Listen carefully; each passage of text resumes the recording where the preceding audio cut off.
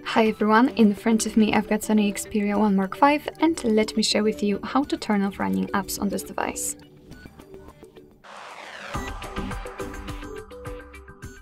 So basically all we have to do is to open the recents, and depending on what kind of navigation type you've got set, you can do it differently.